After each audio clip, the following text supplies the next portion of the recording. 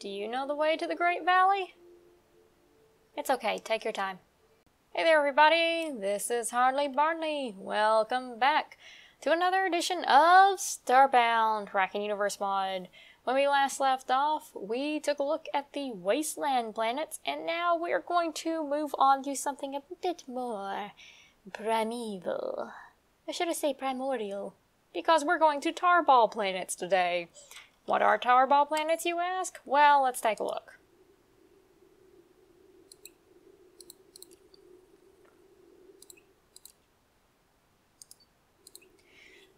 Tar Ball Planet is a semi-livable surface, encumbering bodies of liquid with abundant oil litter the surface.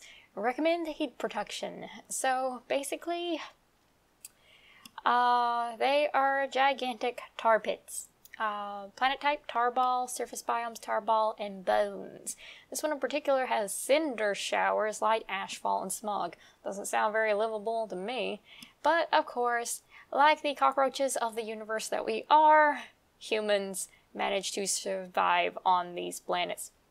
We also have some incredibly rare types of ores. We have ephigium and lysobrium, along with some other high-powered stuff such as triangulum. Now, this particular planet's small, the faunal threat is pretty dangerous, and it says the climate threat is low, but it's not that low, trust me. We're going to see that here in just a moment, so let's hop on down here. Well, let's take a friend with us.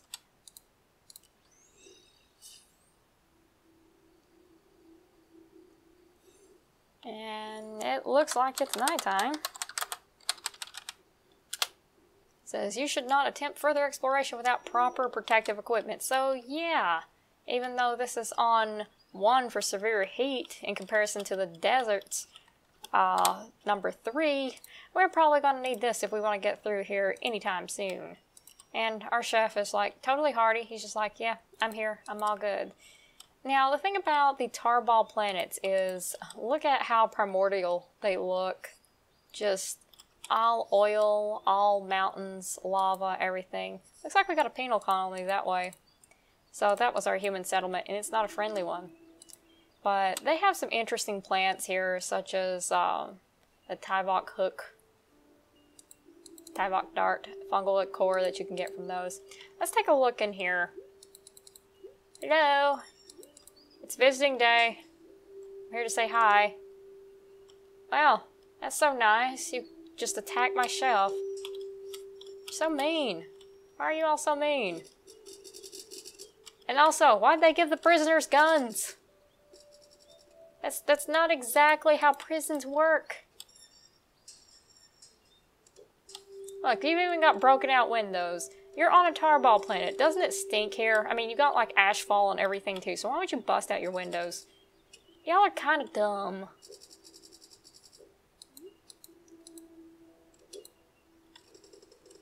Got graffiti on the walls and everything. It just looks nasty. Seriously.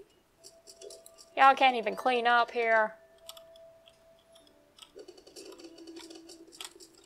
Well, I'm not going to stay here for much longer. Let's get out of here. Yep, I think they killed my chef because he's not around here anymore.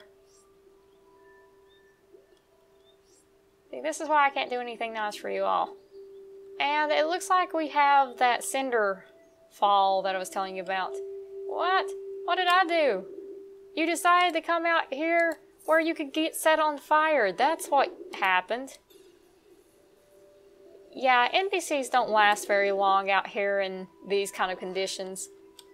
So we've got some chilies, like the volcano and volcanic and lava planets. These are a great place to actually find those. But with ash storms, and especially the cinder fire, yeah, not exactly the funnest thing ever. But these guys seem to be living all right here.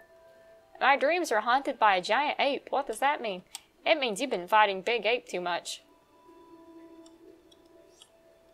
What's this here? It's a home to some robots. And I'm gonna take their treasure. Whoa, what's happening? We're having a bone avalanche over here. A bone avalanche. Why? Why a bone avalanche? But yeah, bones everywhere. Definitely a land before time sort of feel. These look like fingers sticking out of the ground. That looks so cool. Hey, we have mushroom guys. Mr. Hobbs, mushroom danger. Okay. So far I'm seeing a bunch of lava pits, like no water whatsoever. A lot of ash, a lot of fire falling from the sky, so you know, very pretty to look at, not very fun to bathe in.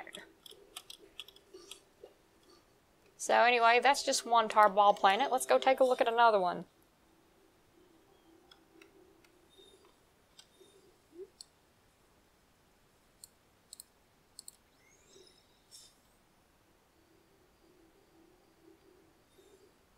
And it looks like it's completely nighttime, so it's time to put it to daytime.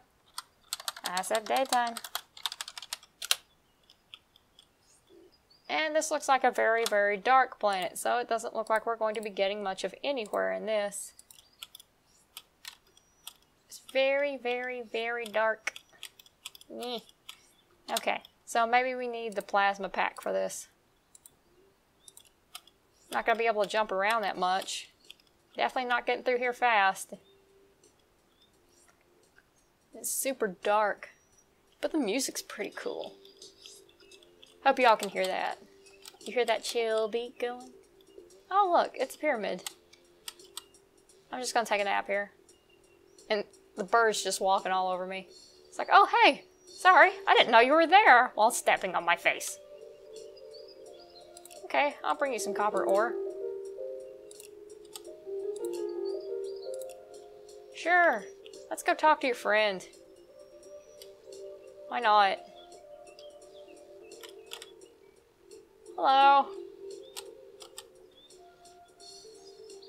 And why is coral growing down here in the lava?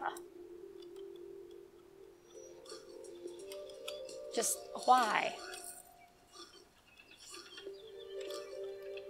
There you go. Okay, sure. I'll deliver your stuff real quick. At least I think I will, if I can actually go through the building, which doesn't seem to be possible right now. So, okay.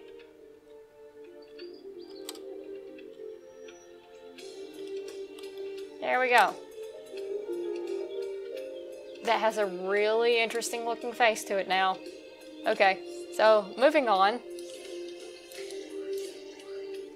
and turning the music down slightly, it's just a very interesting looking area, Tar Ball planets.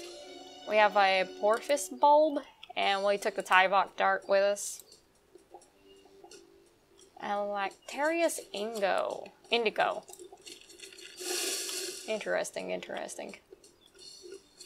Nothing much interesting from that little tree. So let's go ahead and head underground and see what we can find down here.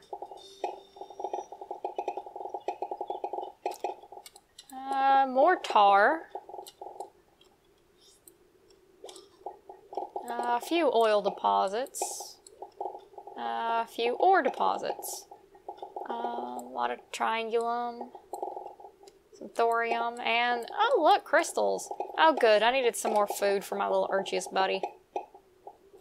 And what's this? Organic soup, which is great. If, you know, this eldritch horror wasn't attacking me. That organic soup actually fills up your food, your health meter, for when you're actually playing on survival or whatever the mode before that is in hard mode. So, it's always good to stock up on that if you have the chance. And organic soup's used for a few different things, I just can't think of what right now. And it looks like we've just gone straight to the bottom down here. Landed back in lava, so lava on the surface and lava underground.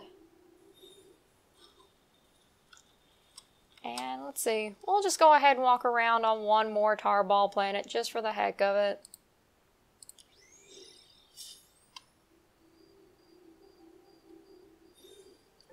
And of course, we always arrive in the middle of the night.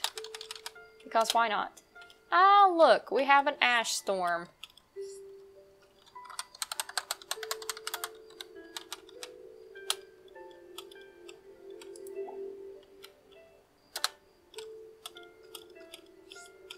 And now we have fire again. And it pretty much looks the same as the other planets we were on. Burning. So, yeah, no dirt until you go really underground. We've landed in black tar. So, yeah, not very hospitable to much of anybody. So, is it feasible to colonize a Tar Ball planet? You could, but you'd have to bring in a lot for it. Also, I wouldn't recommend it considering the cinder fall. Sort of, I think it's called cinder fall. Oh, wait, where am I at? Okay. Cinder showers, my bad. The cinder showers and the ashfall, ash showers, whatever you call them, those two are not weather conditions that you will want to colonize, will want to have on a planet that you're going to colonize on, because ash is going to block up your doorways and everything, and you're going to have to dig your way out. And if you have a less powerful matter manipulator than what I have, and you're going to be stuck there for a while digging that out every single time something happens. So I would not recommend colonizing on a Tar Ball planet. Plus, you can really only find them on some really upper tier stars, such as the black stars. So by the time you get up there, you're not really going to have a lot of planets that you're going to want to colonize anyway, because those are fairly dangerous. I would just use these to take oil, tar, and various ores from. So basically like a treasure hunting planet.